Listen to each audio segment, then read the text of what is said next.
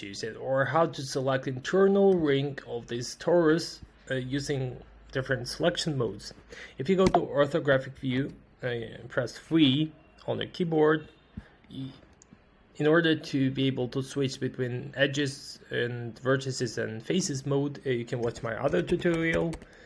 Here I'm using faces mode at the beginning. First, if I select that loop of faces, it's outer ring, and then I want to select internal ring. How can I do it? So I can switch to X-ray mode by pressing Option Z or Alt Z, and if I do it the same way as before, I'm able to select internal rings as well.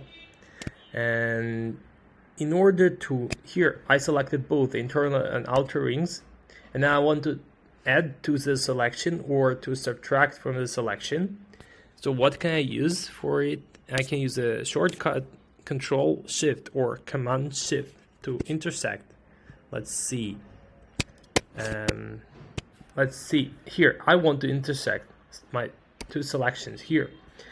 I press Control and hold a Control Shift while selecting only half of it. Here, as you see, I intersected two selections by holding Control Shift. You can use Command Shift on Mac as well, and both are working methods.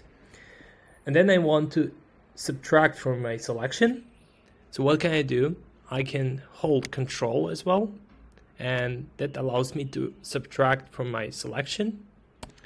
And then I can use loops to add a subtract as well by holding Control Shift and toggling this selection. As you see, I'm adding this selection to already selected objects, and if I only hold Control instead, I'm able to select only one loop instead. So just deselect.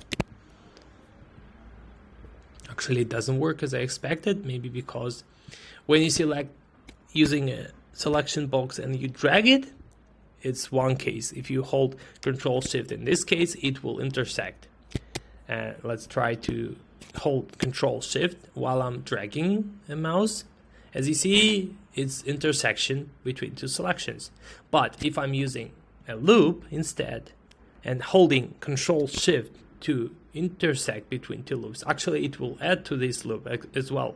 So if you use a loop selection option by just double clicking on it, it will add to your selection when you hold Control and Shift. But if you're using dragging option while holding Control and Shift, it will intersect and actually add. As you see, it's not only intersected but also added. Okay, let's hold it again. I want to intersect these two selections, Control and Shift, and then I hold it. Voila, as you see, it's intersected two selections. And then if I want to subtract from this selection, I hold Control only. And if I want to add to this selection, I hold Shift only. That's how it works. I think it was useful. Thanks for watching. Bye.